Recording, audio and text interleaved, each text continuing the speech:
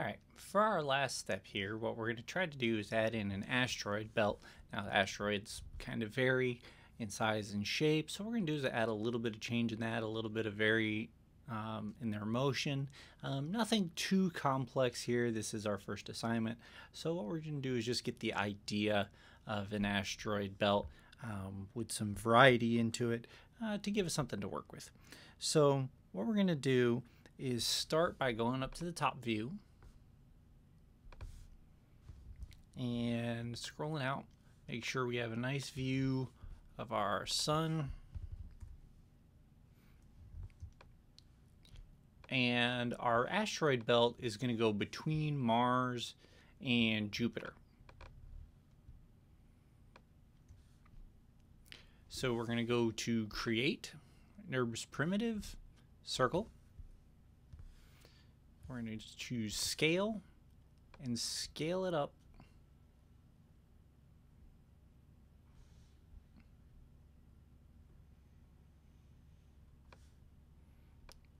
to somewhere in between. You want to keep it a nice even distance probably between the two. There. Next thing we're going to want to do is emit our particles from the NURBS circle itself. So again, still in the dynamics, we're going to go to particles, emit from object, and options. Now, first thing we want to change is our emitter type, and we're going to change this to a curve. And there's a couple other settings that we have in here. Nothing we're really going to worry about right now. We're just going to create and have our particles created right there.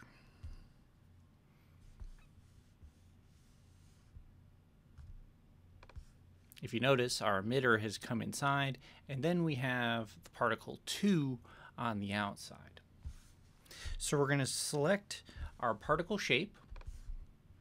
We're going to go to the render attributes. Again, change this to spheres, set the current render type, and we're going to leave the rest alone. We're going to set that at about 0.5. Could come down, set up Mars. Sorry. F.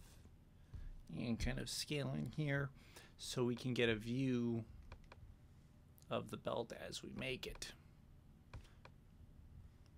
It's not really a point in looking at the belt yet because there's nothing on there, but it'll give us a sense of where we are in location. So if you look at Mars on the one side, you'll have their particles on the other. So we're going to select our emitter 1, and we're going to add a dynamics attribute to it. So we're going to go to attributes. We're going to go to we're going to go to general. We're going to change and add in our different parts. So we're going to scroll down here and add our dynamic attributes. Click general, and we're going to want to find our radius PP. And our radius PP is going to be underneath our particle system. We scroll down here. We're going to choose radius PP there and click OK. Now, if you notice, in our per particle array, which is what PP stands for, we now have the radius PP function. If we click in the box, we can right click and create an expression. Now, I know this isn't something we've done yet, but stay with me and we'll be, as long as you write what we go with here, you should be fine. All right, so we're going to type in particle shape. We're going to have the particle shape here. And copy and paste that down here. We are going to equal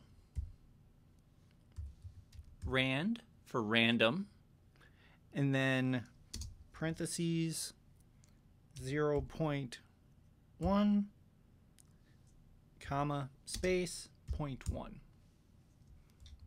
end parentheses.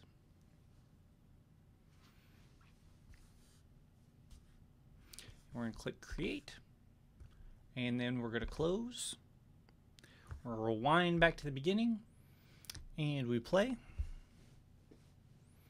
And we notice that our particles are shooting off into space, so what we need to do is control these by putting them within a field. So let's escape to stop, rewind back to the beginning.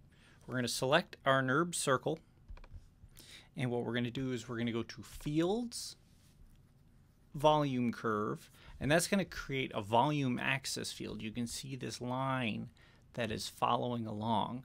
Now we're also going to select the particle 2. So we have both of these selected, and we're going to go to Fields, Affect Selected Objects. Now what that will do is it will control where these go. So let's rewind and play. Now you can see they're starting to move along the lines, but they are still shooting out. So we need to constrain these a little bit more. So what we can do is rewind it back once again, go into the volume access attributes here, and we can take our trap inside and turn this up to 1. By turning it up to 1, it is fully trapping these with inside of its own bounds. So let's rewind that back.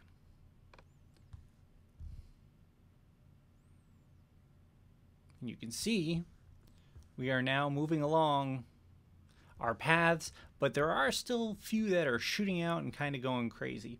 So again, we're going to have to stop, and we're going to want to control these a little bit more. So we're going to click on our particle 2. We're going to go to the attributes for particle shape 2, the general control, and we're going to want to go to conserve to 0. This is going to put more control on what we have. So we're going to rewind and hit play. And now if you notice, we are nicely falling along. Now again, this isn't a fantastic asteroid belt, but it's giving us an idea following perfectly along this belt with a little bit of variety, mixing up the size and shape a little bit.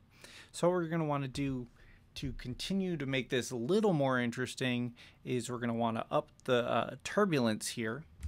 So we're going to stop.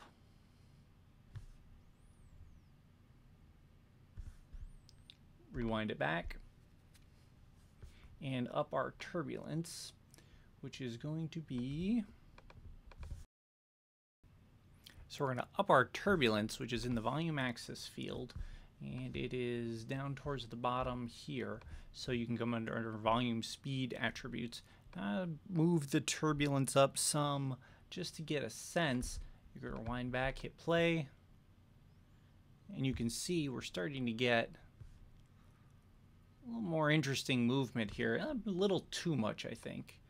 So we're going to stop, back that down. You know, 0.5 is always a good starting point to add just a little bit of something to our variety here.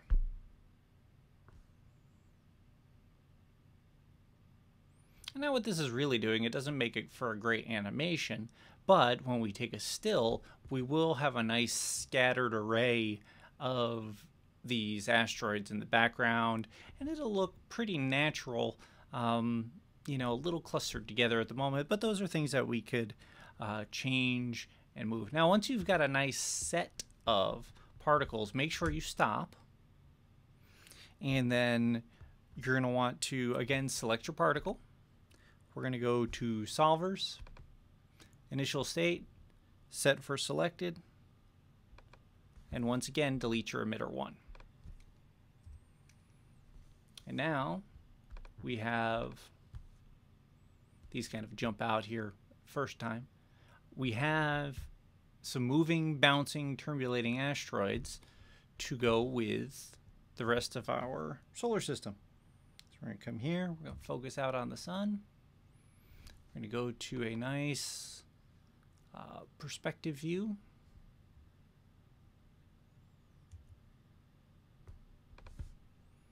You can see we've got a really scattered asteroid belt. Now, if I remember correctly, I jumped up over here which added a nice look to Jupiter. A couple other planets moving by. You can see that was, I think that was Mars. So let's see if we can get Mars to embed on the surface of the sun there to create a nice image. And we'll take a render.